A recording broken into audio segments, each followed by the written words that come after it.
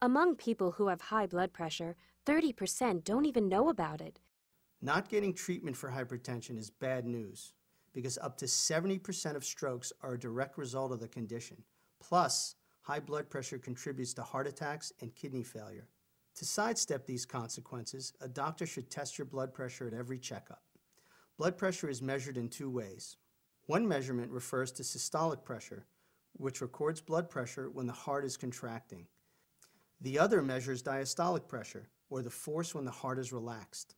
Blood pressure measurement is usually written as systolic over diastolic. Optimal blood pressure is below 120 over 80, while a measure above 140 over 90 is classified as hypertension. Blood pressure that lies in the middle is called prehypertension and means that the patient is at risk of developing high blood pressure.